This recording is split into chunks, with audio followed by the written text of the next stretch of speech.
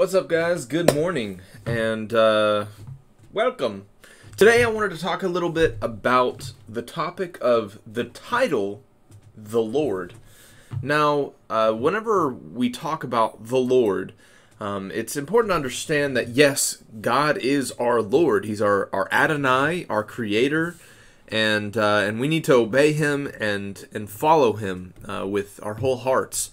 But throughout Scripture, I see multiple times where Yahuwah, is wanting to replace this title, the Lord, with something far more personal, whether it be His name or a relationship that's more comparative to a loving bride to her espoused, or a son to their father. And we have multiple examples throughout the Scripture, and I'm going to bring these up real quick to kind of show you guys. Let me just pull this up real quick here, and we're going to get into some Scripture. I'm going to be comparing the book of Hosea to the story of the prodigal son, and there's some interesting things here, and let me just go ahead and screen share. In the book of Hosea, we have this amazing story of redemption of a guy who goes and redeems this bride. And for those of you who have never heard this before, I find it interesting to talk about how, did you know Yeshua, Jesus, was actually named after two people in the Bible. There's two people that share the name of the Messiah, and one of them being Hosea. So, did you know Joshua's name, before it was changed to Joshua, was Hosea, salvation? And also, you have Hosea, who is this perfect example of the Messiah, who has this just whole beautiful story of redeeming the whoring bride, which is us. These people that have constantly and consistently gone away from the person who loves us the most. And instead of rejecting and stoning her, this guy Hosea, he goes and he buys her for this insurmountable price. I don't know if that was the right word, but it was just a big bag of just gold for this woman. And so in this passage in Hosea, it talks about, in Hosea 2:14, after these days where she's gone and went after other lovers and forgot me, saith Yahuwah. We'll talk about that in a second, the Lord. Therefore I will allure her and bring her into the wilderness and speak comfortably unto her. Hosea 2:14, and I will give her vineyards from thence, and the valley of Achor for a door of hope, and she shall sing there as in the days of her youth, and as in the day when she came up out of the land of Egypt. Think about that joy of the people of God as He rescued them and triumphantly came in and saved them from their slavery and from their persecution and trials there in the land of Egypt, and brought them into His covenant, into the wilderness to woo them. And it shall be at that day, saith the Lord, that thou shalt call me Ishi, and shalt call me no more Baali. For I will take the names of the Baalim out of her mouth, and they shall no more be remembered by their name. And in that day I will make a covenant for them with the beasts of the field and the fowls of heaven, with the creeping things of the ground, and I will break the bow and the sword and the battle out of the earth, and I will make them to lie down safely. And I will betroth thee unto me forever. I will betroth thee unto me in righteousness and judgment, and in loving kindness and in mercies. Now this is all about Him wooing the people that have been called by His name. This is some marriage language. And up here, this is what I wanted to point out for you guys. And it shall be that day, saith the Lord, that thou shalt call me Ishi, and shalt call me no more Baali. Now, let's go ahead and look up what this word Baali is in the Strong's. Blue Letter Bible is a wonderful tool. You guys can use it to kind of do further research on your own. But Baali is my Lord. So, yes, it is the deity Baal, which is also meaning the Lord.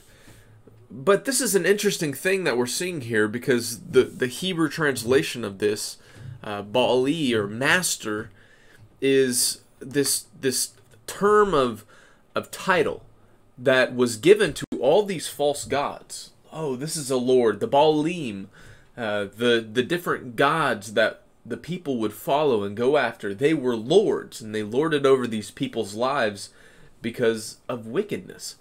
Now, I would say in contrast that Yah, our Father in heaven, instead was wanting these people who he's wooing and who wants to make this marriage contract to call him husband.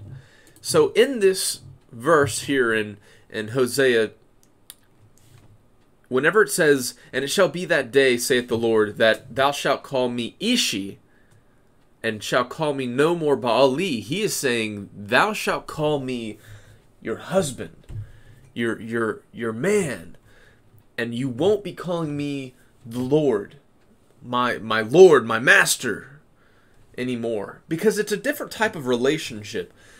It's a much more intimate and personal relationship, far beyond a servant to a master. Instead, it's the loving relationship of a wife, obeying and seeking to please her husband, because there's love there. There's a relationship of love there. And yes, there are servants that love their masters, but how much more beautiful is this process of him wooing her and wanting to make a marriage covenant and vow. And so that's one of the examples I wanted to use. In Mathew 7, Yeshua says that, it says here in Mathew 7:20, "Wherefore by their fruits ye shall know them. Not every one that saith to me, Lord, Lord, shall enter into the kingdom of heaven, but he that doeth the will of my Father which is in heaven. Many will say to me in that day, Lord, Lord, have we not prophesied in thy name, and in thy name have cast out devils, and in thy name done many wonderful works? And then I will profess to them, I never knew you. Depart from me, ye that work iniquity. Therefore, whosoever heareth these sayings of mine, and doeth them, will be like unto him a wise man, which built his house upon a rock. And the rain descended, and the floods came, and the winds blew, and beat upon that house, and it fell not, for it was founded upon a rock. And every one that heareth these sayings of mine, and doeth them not, shall be likened unto a foolish man, which built his house upon the sand." And this is a major concept, because there's a lot of people out there who have this outward title, the Lord. God is my Lord. Yahuwah, whether they know him by name or not, is their Lord. But do they do the things that he asks of them? Do they do the things that he commanded in the Word? Do they seek to understand and obey the instructions of God? Bible, basic instructions before leaving earth, right? Well, I think that's really what we're starting to learn as we're looking through these passages, is he's tired of people who claim, we are your servants. We are the people that are saying, Lord, you're Lord, you're master, but don't obey him, because it's not in their heart to. They have not yet found that love, that deep passion that a loving bride would to their husband, to seek to please him and to seek to want to do the things he would want for their household and for their family. And another example of this change from a lording and masterful position to something more personal is this story of the prodigal son. And I'm just going to pull this picture up here real quick. The story of the prodigal son is one, of course, that many people are familiar with, but where this wayward son goes out into the world and he seeks to get his own inheritance and he seeks to fulfill his own lusts. But then he comes to find that he was better off in his father's household than he ever was out in the world. And he says to himself in the pig's pen, at the end of the day, man, if only I had gone, if I only could go back to my father, because it would be better for me to be there And so let's go ahead and read, and this is in Luke 15. And it says here in verse 17, "But when he came to himself, he said, 'How many of my father's hired servants have bread enough to spare, and I perish with hunger? I will arise and go to my father, and will say to him, Father, I have sinned against you, against heaven and before you, and I am no longer worthy to be called your son. Make me like one of your hired servants. Let me call you Lord again. Let me call you Master. Just let me get out of this pig slop where I found myself.' And he arose and came to his father. But when he was still a great way off, his father saw him and had compassion, and ran and fell on his neck and kissed him. And the son said, Father, I have sinned against heaven and in your sight. I am no longer worthy to be called your son.' But the father said to his servants, Bring out the best robe and put it on him, and put on a ring on his hand, and sandals on his feet, and bring the fatted calf here and kill it, and let us eat and be merry. For this my son was dead and is alive again. He was lost and is found. And they began to be merry." Guys, I'm going to suggest this, is that our Father in heaven, far more than wanting to have you be a cowering servant, and of course we need to have the fear of the Lord because He is our Creator. He made us. But He wants a deeper, more personal relationship, something that goes beyond Master, Master, Lord, Lord, and goes to my husband, my father. Just the different types of relationship that He's detailing here are much more personal than master. It's something that's much closer. And so, just some examples here. You know, in our King James Bible, for example, this is an interesting tidbit I want to share with you guys. But throughout the scriptures, throughout all of, for example, in the King James Bible, the word God and Lord in the English translation in most of our Bibles, not just the King James Bible, is translated in 6,972 places wrongly. It's a replacement for His name, His personal name, the tetragrammaton, YHWH, Yahuwah. And it just shows us that people have this desire to replace something so personal, like His name, His personal name that He gave to Moses and the children of Israel, the name that David called on when he prayed and he worshiped. And we've replaced it with the Lord, which, you know, once again, Baali, my Lord. You know, this is something interesting because in the story of Elijah challenged the people, and he was like, look, choose this day who you will serve. He drew a line in the sand pretty much, and it was like, if Yahuwah is your God, Yehovah is your God, serve Him.